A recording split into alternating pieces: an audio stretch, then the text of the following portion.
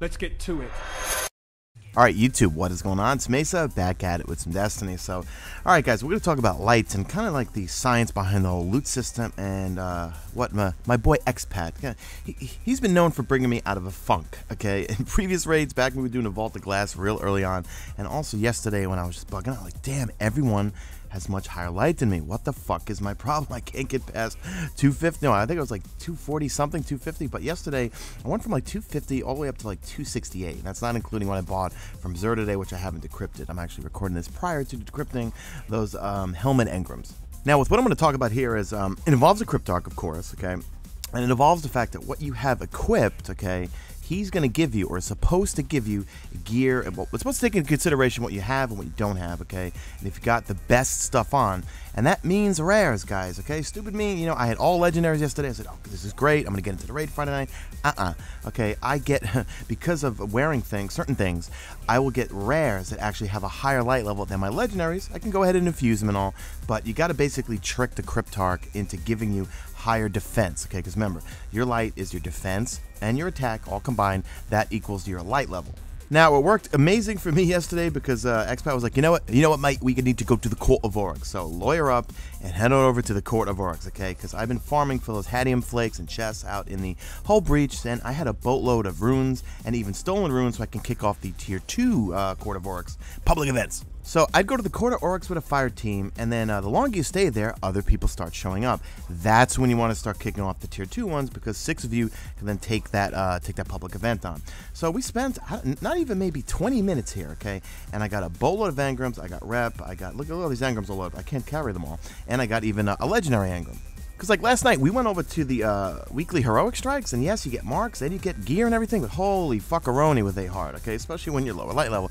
By the way, people on Twitter, stop bragging about your light level. It's like someone bragging that they went to Vegas and won a fucking 100 grand and playing craps.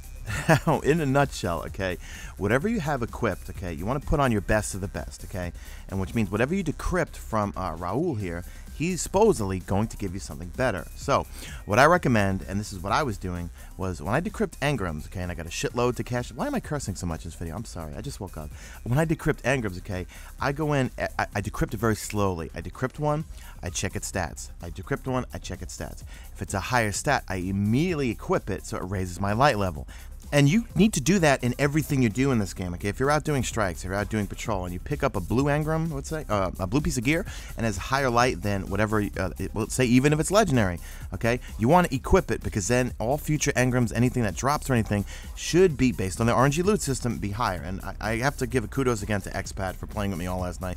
He's the one that schooled me on all this thing and brought it to my attention, because I'm not the sharpest pencil in the box.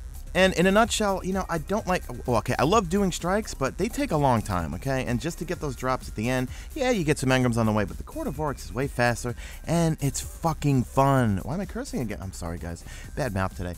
It's a lot of, I love the Court of Oryx. I mean, I loved it at Bungie, and I love it now. It's just so much fun, especially when you bump into another fire team, and then you start laying into the tier 2 ones. So much freaking fun. So just to recap, guys, okay, you want to farm for runes, okay, and the way you do that is watch my video. There we go, clickbait spam. Watch my video on how I farm for hadium flakes, okay? I got a bunch of runes from there and also engrams.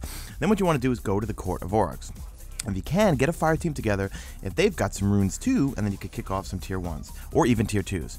But if you run into another fire team and they got 6 of you, then you kick off the tier 2s, you get better rewards. And I believe, I'm not 100% sure, if you're the one that puts in the rune, you get the better drops. Because I notice a lot of times, if I wasn't the one that didn't put the rune, if I was the one that didn't put the rune in, I didn't really get drops or anything good.